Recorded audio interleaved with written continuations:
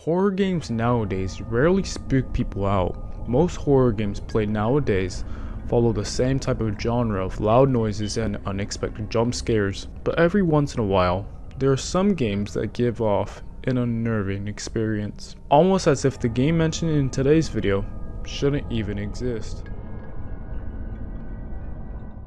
But before we do dive into today's topic, I do want to let you guys know, if you guys do enjoy these types of videos, consider subscribing because it's literally all we talk about on this channel. And yeah, I'm still working on that iceberg that I said I was working on a couple of videos ago.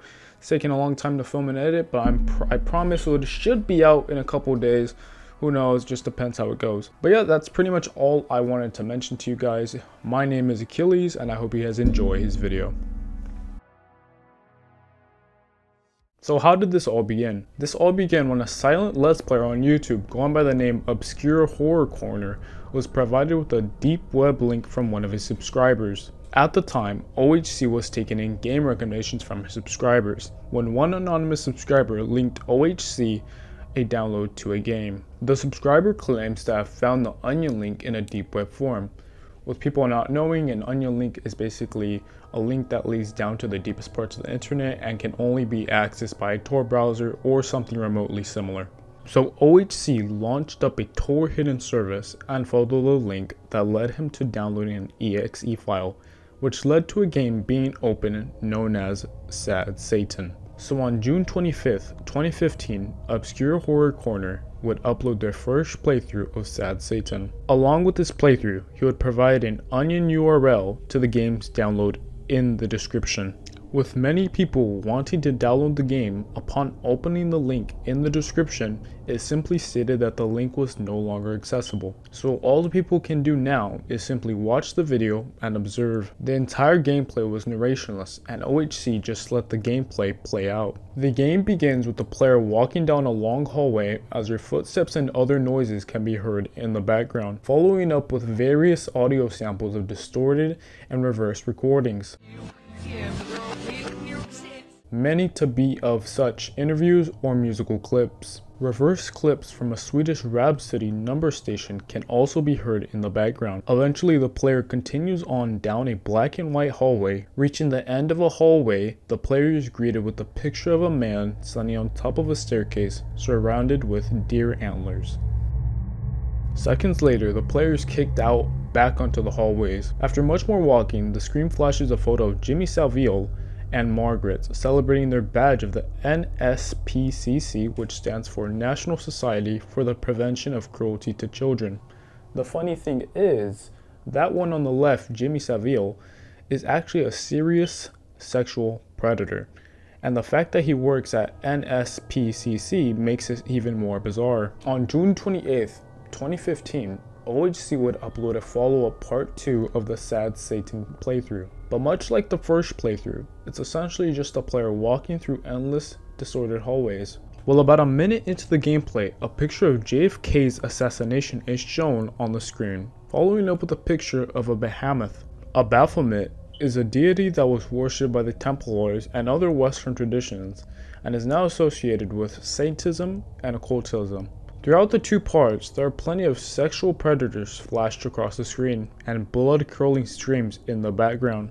After the second Let's Play, many media outlets and journalists would publish articles about Sad Satan. On July 1st, 2015, Kotaku would make an article talking about the game, and Obscure Horror Corner, who goes by the name Jamie, would be interviewed. Jamie claims the game came with a file that creeped him out so much that he had to delete all the files of the game. Jamie also continues to state, "It was getting a bit strange. A notepad file that went along with the game kept appearing on my desktop each time I played the game, with some gibberish messages." Unfortunately, Jamie said he had no screenshots at the time, but said it didn't seem to be in any specific language, just symbols and numbers. Kotaku even reached out to the so-called subscriber that sent Jamie the link, and he had this to say: "I first found about the game on a deep web forum. The user never specified whether it was his own content or someone else's, but I presume it was the user's game." He said he also signed off his forum post with the initials ZK. Now remember these initials, we will be hearing more of him in the future. The subscriber claims that he's recognized the initials before and claims that ZK was a pretty active member on the forums, and he would mostly comment some weird and dark satanic views. The subscriber then continues to say that the only reason he requested this game to Jamie is because he couldn't get it to run on his own computer. This Kotaku article was the spark that led many internet detectives to become interested. After this, a huge thread on Reddit was created. Many people were skeptical about all of this, so they started to micro-analyze every single detail in the videos. Later that day, Jamie would reply to a comment left on his post that said, "I would have kept going, but I stopped at 1 minute. Don't trust pictures from the deep web." Jamie would reply with, "There's no corpses or CP, if that's what you mean." On July 1st, 2015, the same day that Kotaku published the article about Sad Satan, OHC would upload the third part for the Let's Play. The third playthrough continues almost the same as the other parts in the series, with some distorted and reversed audio recordings and flashing imagery, but this time they're photos of white canvases with codes on them. Playing in the background is a song called I Love Beijing Tina Man, which is referencing the game Hong Kong 97 on the Super Nintendo. This game was made in the 90s, and what it's famous for is whenever you reach the game over screen, it shows a dead body on the screen. On July 4th, part 4 of the playthrough was uploaded. This playthrough follows the same type of style that the other playthroughs go through. It continues to flash countless photos of child predators, almost as if this part specifically was made for the theme of child abuse. People continue to speculate, and some users were able to find out how the game was actually made. The game was made using the Unity Terror Engine. A Terror Engine is a game creation system that allows users to create horror games with advanced mechanics without any required coding. Of course, more and more people continue to speculate because some of the puzzles and pieces were just not adding up. Jamie mentioned many times that he discovered the link on the deep web forum himself, but on the interview with Kotaku, he mentioned that he received the link from a subscriber. Also, the playthrough from OHC didn't seem quite right either. For starters, it seems that some of the clips have been spliced, even though this should have just been one whole big segment of him experiencing the game for the first time. So why is he cutting clips in and out? In the start of part 4, we see a picture on the first frame that just doesn't seem realistic. How would it line up like that? Even the owner of the huge Reddit thread was throwing some shadows of doubt towards OHC. The owner realized that the topic of Sad Satan was starting to get quite a bit of attraction, so he decided to make his own subreddit to spread more discussion about the game. On the 5th of July, the 5th part of the game would be uploaded. This would be the final part of the gameplay. In the final part, the picture of Roman Pulaski appears, and later on, as the player continues through the halls, they meet up with the little girl, for which the girl starts to chase the player. Finally, the video ends when the player reaches an empty room, which appears to show that they're trapped. After this, you can imagine the audience was perplexed and speculating what part of it is real and what's not real. The people in the subreddit started to look into Jamie's Reddit history and saw that he made claims about wanting to make his own horror game in the near future. So many people believed it must be some huge marketing stunt for a game he might release. Well, it all came crumbling down whenever a user on 4chan proved that the onion link he so claimed to get from the subscriber was actually a fake link. Whenever the user noticed the onion link Jamie put in the description had the number 9 in it, but this is strange since onion URLs only use the digits 2 to 7. After all the pressure building up against Jamie, he decided to remove all the descriptions from all the Sad Satan gameplays. To put the nail in the coffin, Kotaku, the journalist that interviewed Jamie, came out and stated that she didn't know whether Jamie was telling the truth with any of this, but she did mention that she approached him with a fake onion link accusation, and she mentioned that Jamie didn't want to put out the real link because the real one contained real gore and CP. Following that, Jamie stated, "I didn't feel comfortable giving out a link for something like that." People are now believing that Jamie's just lying about everything, and that he is most likely the one to have made the game. That this is just some huge internet mystery that he wanted to create, until the absolute unthinkable happens, which no one was expecting, and this turned from being a funny little goose hunt to actually being a real crime. The game got leaked to the public. Now you're probably wondering, how did it get leaked?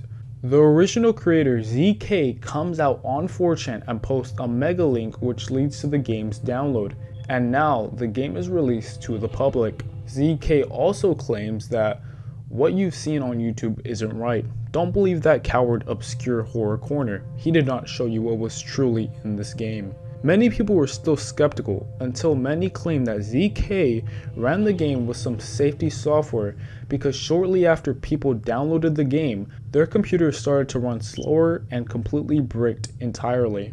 This game was a virus. Many of the files on Jamie's version of the game weren't even there. It's almost as if they never existed. Most of the resources, texture packs, and audio files are not found in the real version. It's nothing like the one he played in the videos. Also, it was in one of the user's directory. It's shown, see users Jamie documents, Terror Engine Reborn version 2.1 64-bit. Well, besides that, when the real game did launch up, it stated that the players met with real dead corpses, and as many players played through the game, there is even more gore and actual CP flashed across the screen. Many people were tricked into playing this game, and the game spread like wildfire, and whoever has created the true version of this game was some sick freak, because what was shown in this game was a literal crime. After this, many people really started to believe that ZK is actually Jamie, and that when he was pushed into a corner, this made Jamie try to cover up with a story that he didn't create the game. Jamie even came out on a Reddit thread defending himself by stating, "I know everyone thinks I made Sad Satan, but making a file containing CP and a virus is on a whole new level to that. The thing that makes me so angry about this is that my full name has been used by some people in videos about the game, and some of the write-ups. I'm not just an anonymous YouTuber. Now my reputation is being damaged by this clone." This leaves many questions unanswered, since a little after this, Jamie would disappear from the internet entirely and would stop posting on his YouTube channel and be inactive on any forum post. There are plenty of theories floating around who is actually behind this game, and if ZK was even real in the first place, or if this is just some ARG that everyone just got excited about. But whoever did make Sad Satan has to be some sick bastard.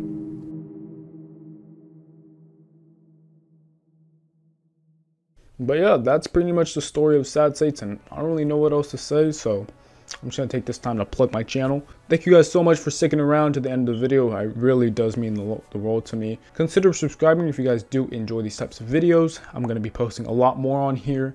Like always, I'm working on other videos in the meantime. But yeah, hope you guys enjoyed the video. Subscribe, and that's pretty much it. So yeah, bye.